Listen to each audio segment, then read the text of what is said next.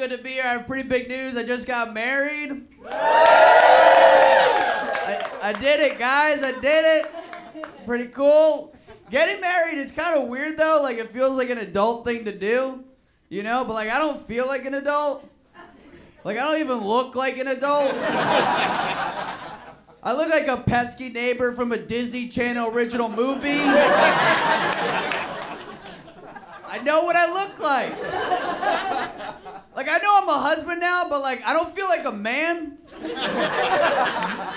Like, I thought I would by now, but I just don't. Like, I still call my dad when I have car trouble. I'm 30. That's pathetic. Pretty soon I'm gonna have a kid, you know? He's gonna have car trouble and call me. And I'm gonna call my dad. My dad's gonna be like, don't worry, I'll call Grandpa. Like, I don't even get why I call my dad. Like, I have AAA.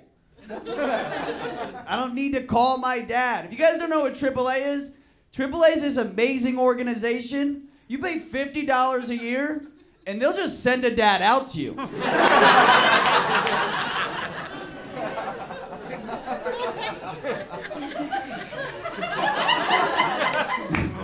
Some guy will come out there, fix your car, take you and your boys to lunch. It's a good service. I wish I was like, I don't know, I'm just not a man. Like, I wish I was more like my grandpa. My grandpa was a man. My grandpa and my grandma both survived the Holocaust. Yeah. Some of you aren't clapping for that? It's not impressive to you? You're like, yeah, what are their other credits? Do they have a podcast?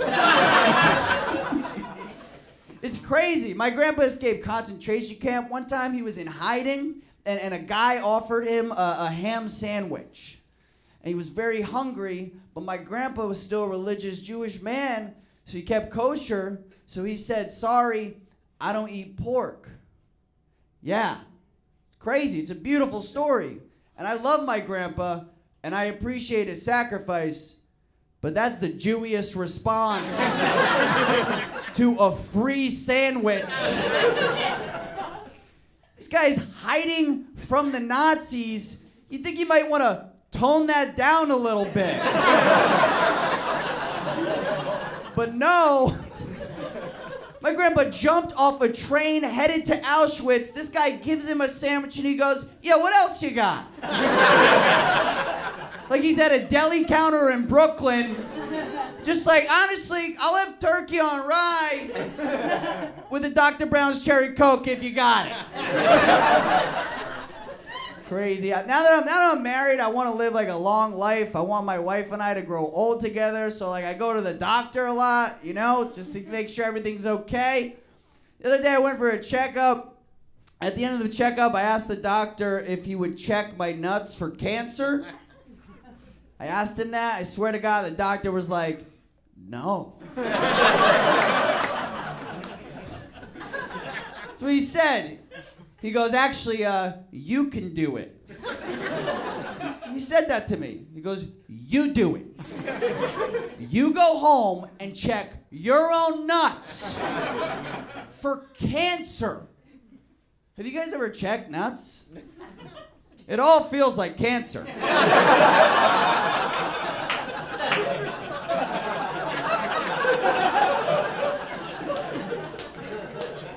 And cancer kind of looks like nuts. It's confusing. Like, if I didn't know what a scrotum was and my friend showed me a picture of his, I'd be like, Jesus, dude, do you have cancer? I give you 4 to 6 months. Also, don't show me that anymore.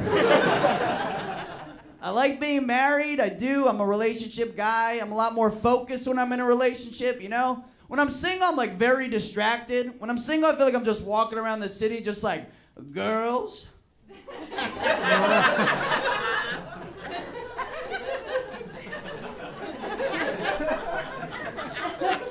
Oh, where are the girls?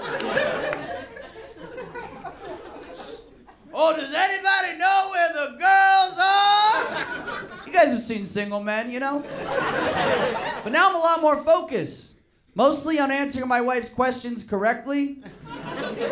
Like the other night we were watching TV and she stood up, she paused the TV, she was like, hey, would you still have married me if we found out we were brother and sister?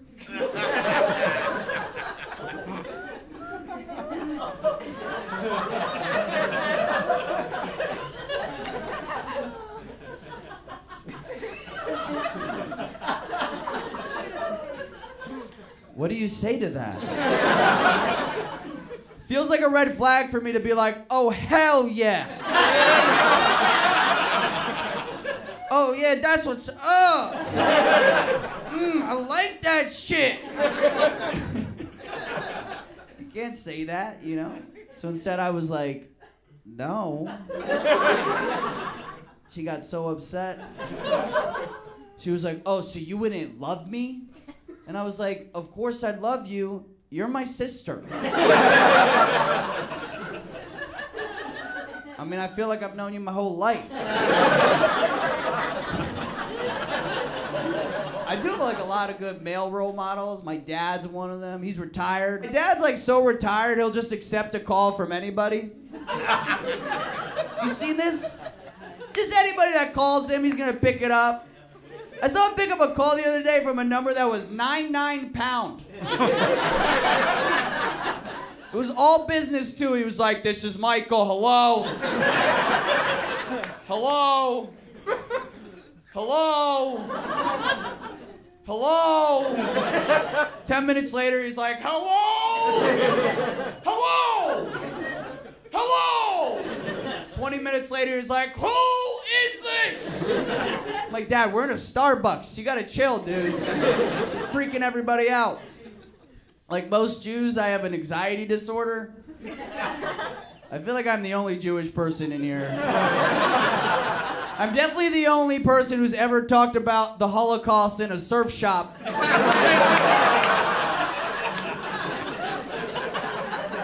Or maybe this is where they're talking about it. They're like, yeah, dude, that was fucked up, man.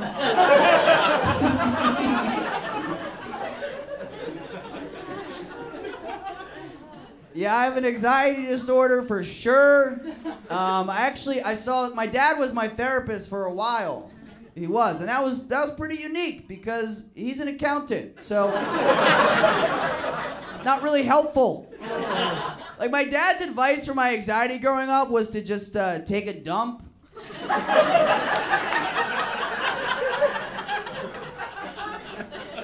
And that's like pretty good advice. That works like 90% of the time. When I was a kid, I would beg my parents, I would beg my dad to see a therapist. I knew I was fucking crazy, you know? I would beg him to see a therapist, but anytime I'd ask him to see a therapist, he would just take it personally, you know? He'd be like, you want to see a therapist? So you can't talk to me?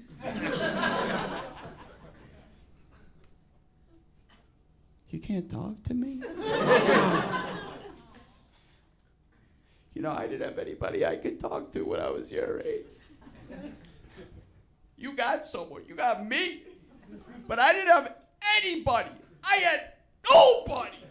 Nothing. I'd be like, Dad, what are you talking about? Grandma and Grandpa are around. And he'd be like, they didn't speak any fucking English. I was a boy. I was alone. And I'd be like, Dad, you should see a therapist. And he'd be like, nah, I'm just going to take a dump later. Guys, my name's Noah Findling. Thank you so much.